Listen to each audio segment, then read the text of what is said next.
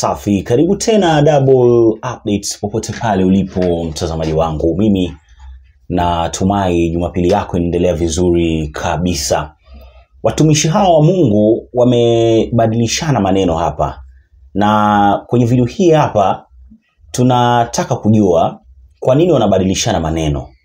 Sasa issue kubwa hapa ni kuhusu serikali, na kuna mmoja of course ambaye amekuwa akizungumzia serikali ipasavyo, yani namna ambavyo inatakikana, kwamba wakifanya vibaya anasema hii mnafanya vibaya. And baadhi ya vitu ambavyo alivizungumza siku hizi huwa zinaonekana. Anamzungumzia Pastor Ezekiel, lakini kwa upande wa Pastor Ng'ang'a ni mtu ambaye atazungumza labda kama kuna kitu kimemgusa directly, sio kama watu wameguswa.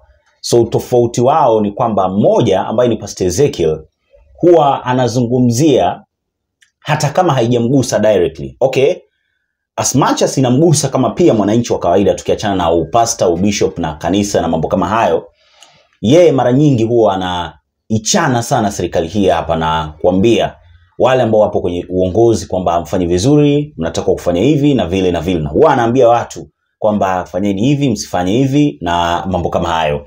So Ng'ang'a na Pastor Ezekiel, naweza nikasema Ng'ang'a ndo amemjibu Pastor Ezekiel kwa kitu ambacho Ezekiel alikizungumza kitambo kidogo. So nimeshindwa kuelewa hapa kwa nini Ng'ang'a alikuwa anajibu Pastor Ezekiel. So I think nataka nikukumbushe kitu ambacho alikizungumza Pastor Ezekiel nyuma kidogo. Nataka usikilize hapa. Eruption and rebellion want because you've not understood what they want. Aliyefunga mianya ya uizi, hakuna mtu akona haja na yeye. Akwende mpaka watu wa Central hawataki Rais Kenyatta. Mtachinjwa asubuhi. Hamtapiga makofi, najipigia mimi.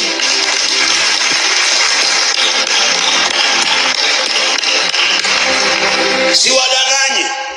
Ninyi watu wa Central mliokataa Kenyatta, mtachinjwa hivi asubuhi tu. Kiuchumi nimewaambia for free kwa TV. Mtamlilia huyo. Mtazunguka.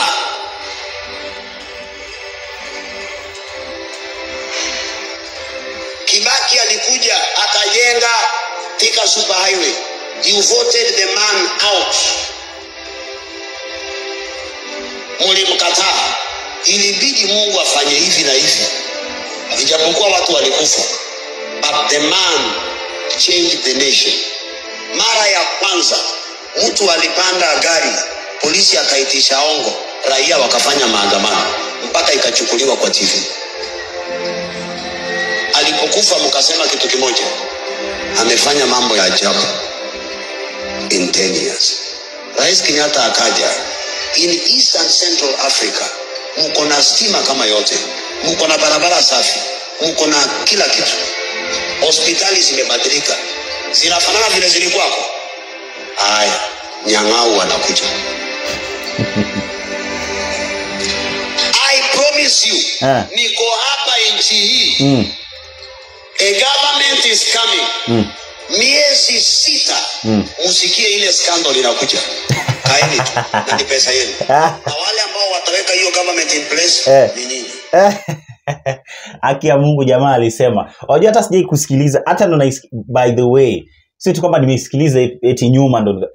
I'm listening to this man for the first time. Yani kwa sio eti namsikiliza kwa mara ya kwanza, but nasikiliza statement hii kwa mara ya kwanza. And I'm telling you, ameipata. Na hii alizungumza before hata kina Ruto watangazwe na nini na nini. So you can imagine hizi scandals ambazo zipo hapa. Miezi 6 tulikuwa na nani scandal. And umesikiliza, ukiuchumi watu wataumia, watu wa Central. And that's what's happening. Aliipata. Now, I hope hapo umesikiliza vizuri sana. So Pastor Ng'ang'a Pastor Ng'ang'a sasa amemjibu.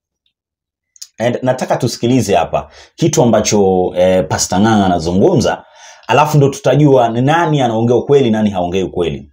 Tusha prove kwamba kwa Ezekiel vitu vinafanyika alivyosema. So tusikilize Pastor Ng'ang'a. Wale mnaongea mambo ya serikali, wewe hujui unaongea nini?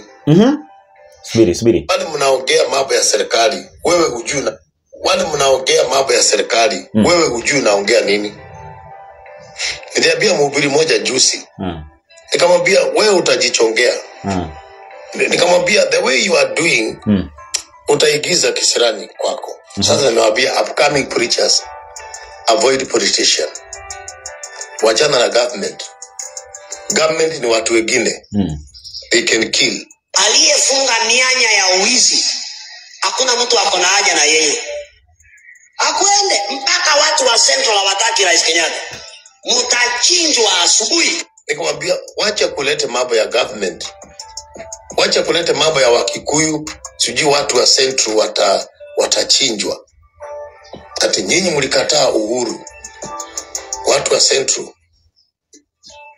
Sasa ngoja mtachinjwa. Hiyo ndio kitu kinakuletea shida. Haya.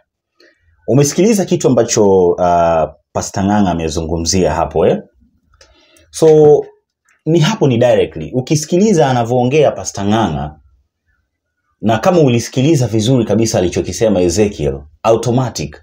Yani hata kama sisi ndo hatusikilizi vizuri, Ng'ang'a amemjibu. Na Ng'ang'a hapa anamuongelesha Pastor Ezekiel. First tumesikiliza akisema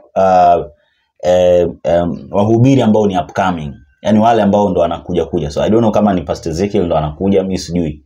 Sijamfuatilia sana, so siwezi nikajua nani kati ya Ng'ang'a na Ezekiel nani ndo mkubwa ama nani ndo mdogo. Sasa anamwambia kwamba awachane na mambo ya siasa. Asilete siasa, sijui asifanye nini. Anyway, nataka nikukumbushe tu kwamba Ng'ang'a mwenyewe huwa anazungumzia serikali sometimes. But kumbuka nilichokuambia mwanzoni kwamba yeye huwa anaongea wakati kitu kimemgusa direct, ama labda mtu labda tuseme kanisa lake labda linatakiwa sio kufanya nini na nini na mambo kama hayo. Yeye huwa anazungumza wakati anaguswa like directly. Sio eti mtu wa kanisa sio anapitia maisha magumu sio na nini muda mgumu so anawakilisha, no. So kwanza wewe mwenyewe unazungumziaje alichokisema hapa Pastor Ng'ang'a, na unazungumziaje alichokisema Pastor Ezekiel? Ni sawa anachokisema Ng'ang'a kwamba watumishi wa Mungu waache kabisa masuala ya siasa, wasizungumzie? You know, here it's not all about sasa hatuzungumzii mtu au mtumishi wa Mungu kumpa nafasi mwanasiasa kanisani, no. Tunazungumzia sasa hawa watumishi wa Mungu kuzungumzia wanasiasa na serikali. You understand? Kwako unaizungumziaje? Mimi kidogo acha nikwambie ukweli. Wewe utaniachia maoni yako hapo chini kwenye sehemu ya comments. Ukweli wangu na kitu ambacho nahisi. Yes, kila mtu ana namna ya kuona kitu, kuna namna ya kila mtu kuona na kuzungumza. So inaweza ikawa Ezekiel ana utofauti na Pastor Ng'ang'a kwenye swala la namna ambavyo nchi inaendeshwa, labda viongozi wa nchi na kitu kama hiko. Same to me, same to wewe, unaweza kaiona kwa angle tofauti sana. For me, sitakubaliana na Pastor Ng'ang'a. For me hapa nitaenda na anachokizungumza Ezekiel. Kwa sababu gani? Sidhani kama kuna mwananchi afai kuzungumzia serikali. Na ndio maana inaitwa serikali ya Wakenya. Unaona, hata leo hii ukianza kuzungumzia Tanzania utasema serikali ya Watanzania. Yani ni yetu. Unanipata? So yani tuna uhuru wa kuizungumzia. Sio kama tunaelewana. Number one, hakuna kitu kibaya kuzungumzia serikali. Unaona unaizungumziaje? Wamefanya kitu kibaya, umeizungumzia kwa angle ambayo inaweza ikawasaidia au inaweza ikaleta mabadiliko. There is no problem. Unanipata? Ina depend na unaizungumziaje. So tukirudi kwenye mada alivyoizungumzia Pastor Ezekiel, ina make sense. Serikali ni yetu, so mtu kukwambia usizungumzie serikali, hapana. You have to, lazima uzungumzie, kwa sababu ukianza kuhangaika ni serikali hiyo inatakiwa kushughulika, usihangaike. Serikali hiyo ndio inatakiwa kufanya, yani kurahisisha mambo yawe mazuri. So mwisho siku unafaa kuongea, una ruhusa ya kuongea. Hakuna mtu ambaye anazuiliwa, whether wewe ni polisi, whether wewe ni mfanyikazi wa serikali, whether wewe ni mwalimu, whether wewe ni maskini, whether wewe ni tajiri. Kila mtu anaruhusiwa kuongelelea serikali. Whether uko Tanzania, uko Zambia, uko wapi. Sidhani kama kuna nchi ambayo hawaruhusiwi kuongelelea serikali yao, then inamaanisha kuna tatizo. Unanipata? And that's the reason why mimi natofautiana kabisa na Pastor Ng'ang'a. Unanielewa? Mimi natofautiana sana na yeye. Nina points hapa nataka tuziangalie when it comes to swala la kuzungumzia serikali kwa namna ambavyo walizungumzia Pastor Ezekiel. Number 1, walionyamaza wananchi wakihangaishwa. Nazungumzia hawa watumishi wa Mungu. Wale ambao walinyamaza wananchi wakihangaishwa, hawa watumishi wa Mungu, sidhani kama kuna utofauti mkubwa na wale watumishi ambao waliwapa nafasi wanasiasa kwenye kanisa au kwenye makanisa yao. Sioni utofauti sana. Kwa sababu waliozungumza walisikilizwa. Na waliosikiliza ni hao viongozi ambao wapo serikalini. Na wao kusikiliza inamaanisha waliona jamaa alichokuwa anakizungumzia na kina umuhimu wake. Na sio tu yeye kama Pastor Ezekiel alizungumza maneno haya. Wengi walizungumza maneno haya na yamekuja kutokea. So sidhani kama alifanya kitu kibaya Pastor Ezekiel. Alizungumzia, wale wakasikiliza. Hata kama alipitia matatizo, ni matatizo ambayo mwisho siku ni sawa, kwa sababu hawa sio watu wa kuambiwa lazima wangemwangaisha na nini na vitu kama hivyo. But ukweli wa mambo ni kwamba kuzungumza kwake, naweza nikasema hata kama haikuleta mabadiliko, lakini message ilifika. Yaani bora message ifike. Hamfanyii watu vizuri, mnahangaisha watu na watu watalia. Na ni ukweli hivi vitu vinaonekana alivyovizungumza Pastor Ezekiel. Understand? So yule mtumishi wa Mungu ambaye alinyamaza, the reason why nasema hakuna utofauti mkubwa na yule ambaye aliwapea platform wanasiasa, ni kwamba ukinyamaza inamaanisha you don't care. You don't care maisha ambao wanapitia watu wako. I'm telling you don't care. Haikuumizi, hauna tatizo lolote, hakuna kitu ambacho kinakuuma. Wewe bora maisha yako inaendelea. Na hapo ndo nakuja kuuliza mtazamaji wangu. Wewe ni mtumishi wa Mungu. Watu wanakuja kanisani. Hawa watu wakitoka nje wanahangaika na wanahangaishwa. Baadhi ya vitu ambavyo vinafanya wanahangaika ni vitu ambavyo vimechangiwa na serikali hii hapa. Kama wewe mtumishi, si unawategemea hawa watu? Hawa watu si ndio wanakuletea sadaka? Si ndio unaweza kupata mafuta ya gari yako? Si ndio unaweza kulipa rent? Si hiyo kanisa inalipwa na pesa ya hawa watu? So wanapohangaika huko nje, inamaanisha kwa namna moja au nyingine hata wewe utaathirika, utakuwa affected. Nazungumza na hawa watumishi wa Mungu. So ukiongea inamaanisha hata wewe imekugusa. Kwa hiyo ukiwatetea hawa watu, huenda message ikafika, mabadiliko yakafanyika, wao wakapata maisha mazuri, wakapata hiyo shilingi 100, 500, 1000 ambayo wewe unahitaji Jumapili ili na shughuli zako pia ziendelee, biashara zako ziendelee, ulipe nyumba, ufundishe watoto wako na mambo kama hayo. Sijui kama tunaelewana. Sio eti asizungumzie. Akizungumzia ujumbe unafika, huenda labda mabadiliko yakafanyika kutokana au kutoka kwa mazungumzo au kutoka kwa vitu ambavyo anavizungumza yule mtumishi wa Mungu. You understand? So at the end of the day inasaidia sempa kubwa sana. Ng'ang'a mimi natofautiana naye kwa sababu yeye mwenyewe amekuwa akicomplain kwamba watu wanatoa sadaka kidogo, 500, mtu amemtumia 500 amombe. Amesema kwenye video na nyinyi wenyewe mmekuwa mkiona akisema, bwana sasa nyinyi mnatoa 500 niwaombe, 500 sana naombea vipi? Inamaanisha anataka nyingi ndo aombe, si ndio? Si ni ukweli? Anataka nyingi ndo impe labda nguvu, morale na nini ya kuendelea kuomba. Japokuwa sidhani kuna pesa ambayo mtu kuna kiwango ambacho mtu anatakiwa kutuma eti ndo aombewe. I don't think. For me I don't think. But kwa wewe kama ipo ni sawa. Nilisema kila mtu ana namna ya kuona kitu. Hivyo ndo mimi naiona. Sio lazima nitume kiwango fulani ndo niombewe. Unanipata But yeye inaonekana na kiwango fulani ambacho wewe ukituma ndo inaweza kawa vizuri akuombee. So Ng'ang'a anataka kujiuliza, okay, na complain kwamba hawa watu wanatoa 500 na 500 haitoshi. But unasahau kwamba the same people una complain wanatoa pesa kidogo, wanahangaika huko nje. Leo kuna watu wanafanya kazi wanalipwa 200 bob per day. Kwa wiki kuna siku ngapi? 6 za kufanya kazi, ama tuseme 5 za kufanya kazi. Amefanya kazi siku 5. 5 piga na 200 ni ngapi? Ni pesa kidogo sana. Jumapili ameleta 500, unalia ni kidogo. Na maanisha amesacrifice siku zake 3. Amebaki tu na fare, amekuletea, unalia ni kidogo. The same person anahangaika huko nje, hutaki kumtetea. Wewe unasema eti mtu afai kuangalia serikali. So what do you mean?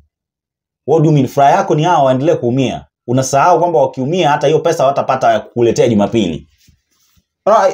Lazima tupige hesabu. Lazima ama Ng'ang'a na yeye anaenjoy watu wake wanaleta sadaka, lakini wakitoka nje hata sukari hawezi wakanunua. Hata rent hawezi wakalipa. Anaenjoy? Mnataka kuniambia anaenjoy? Number 2. Na tofautiana naye kwa sababu na reason hivi. Leo hii hawa watumishi wa Mungu wakishikana, trust me, wakishikana tu vizuri. Yule anasema, yule anaongea. Tunaweza tukapata mabadiliko. Wananchi waongee, hawa watumishi wa Mungu waongee, kila mtu yetu tushirikiane. Hawa watu trust me watasikiliza, na wasiposikiliza watatolewa. Naamini kwenye kushirikiana mimi. Watu washirikiane yani bora tu ujumbe umefika na waone yenyewe hata watumishi wa Mungu nao wanasema tufanyeni hivi. Mimi kwangu siwachukulia wajinga wale wa Katoliki ambao wanajitokezaga sometimes na kusema kwamba William Samoei jamani wapunguzie hata hiyo pesa ya ID punguza. Naonaga kabisa wanasaidia watu. Na waonaga kabisa ni wanajali kabisa maisha ambao watu wanaishi. Kwa sababu people are suffering outside here. Unajua mtu akikwambia, these people ukiwaambia watu wanahangaika, hawaamini. Hawaamini kwa sababu wao wanaishi maisha mazuri, Mwenyezi Mungu amewabariki nini, maisha inaendelea. Wana magari mazito, wanaweka mafuta 15,000, 20,000, anaweka mafuta, yani nyumba yake nzuri, anakula breakfast, lunch, supper, so hiyo maisha isikufanye usahau kwamba watu pia wanatakiwa kutetewa. The same way unateta eti 500 yako hiyo ambao wamekuletea ni kidogo. The same way unatakiwa kuwatetea wale ambao wanahangaishwa huko nje ndio wapate hiyo 500 wakuletee. Hivyo hakuna eti mambo nyingine, but kushirikiana mimi naamini hapo kabisa, naamini kwenye kushirikiana. Washirikiane, washikane, naamini ujumbe utafika. Na hata kwa sababu sasa hivi the only platform ambayo inaonekana imesalia ni kanisani. Hata leo Jumapili naongea na wewe leo. Wetangula, Rigathi Gachagua wameenda huko Bungoma kufanya fundraise. Wameenda kufanya huko. Unaona? Kanisani, kwa sababu that's the only place wanakubaliwa kuingia, na unaona na wanajua tukipeleka pesa watu watatushangilia, watafurahia. Unanipata? Number 3, mistake ambayo sisi tunafanya kama wananchi ni kuogopa kuongea ukweli. That's the only mistake ambayo tunafanya. Na kuamini uongo. Tunaamini uongo, hatutaki kuongea ukweli. Vitu viwili. Sasa eti mtu anakuambia serikali watakuua, serikali ni watu tofauti. Si ni binadamu kama binadamu wengine? Wameua wangapi? Kwani wao hawakufi? Wapi pameandikwa eti kama mtu ni wa serikali sasa ni watu tofauti usiwaongelelee? Kama wanafanya vibaya watu wanyamaze? Ndio makosa ambayo sisi tunafanya huku nje. Unanielewa? Ndio makosa ambayo sisi tunafanya huku nje. And I promise you, tukiendelea hivi tutapoteza vitu vingi sana. It's that time watu washikane, waongee ukweli. Mambo ya sijui atakuua, sio hiyo, haitakiwi. Mtu akifanya makosa mwambie. Akiona kuwe sawa, kama lakini watu hawataumia eti sio. Niambie watu milioni 30 leo hiyo wakiwa wanaongea. Kwani watawaua wote mamilioni ya watu? Hawawezi. Point number 4. Naweza nikasema kwamba nchi za Afrika tumekuwa na dhana fulani ambayo ni mbovu sana. Yani tumeamini kwamba mwanasiasa ni mtu ambaye huwezi kumwambia kitu. Uwezi ukahagi usijui na serikali. Yani unaona hizo dhana. Sasa tunaona Ng'ang'a anasema hapo ndio maana nani aliumia. Uumie kwa sababu ya watu. Unajua hata Yesu mwenyewe, hata tukiangalia Biblia, kwani akina nani walimwangalia? Si ni binadamu tu. Yani ndio hivyo. Yani lazima tu kwani wewe unadhani lazima aongee vibaya ndio eti wamfuate? Watamfuata tu, akitaka kumfuata watamfuata. Sasa hivi yuko huru, anaendelea. Ilikuwa ni muda tu, yani at least yeye ashaonekana alitetea watu. But these are the other people wanaogopa hawa. Wanaogopa, hawezi wakaongea chochote. Unanipata? Haya, hebu niachie maoni yako hapo chini kwenye sehemu ya comments. Mimi nishasema ya kwangu. Naheshimu maamuzi ya kila mtu. Wewe kama unaona unamsupport Ng'ang'a, there is no problem. Mimi nimesema ni nachokiona. Kama unahisi unaenda na Ng'ang'a, there is no problem. Wote binadamu, kila mtu ana njia au namna ya kuona kitu. So there is no problem. Yani wewe utakavyoiona fresh tu. Tukutane kwenye video ambayo inafuata. Bye bye.